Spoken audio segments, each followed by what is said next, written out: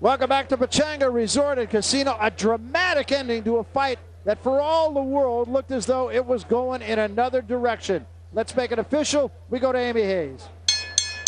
Ladies and gentlemen, here is the official time, 2 minutes, 27 seconds into round number 5.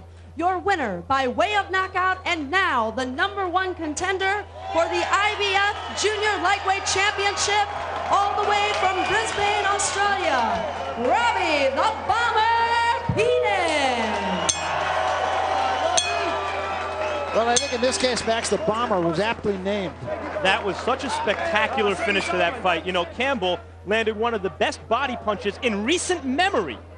It was a right uppercut. He was throwing it early in the fight, and there's a good right hand to the head, but here it is. Picked him up. Oh! And you know, it came across his body and seemed to hit him in the right rib. Started from the left side of his body, hit him in the right rib. Those are the kind of shots that break ribs.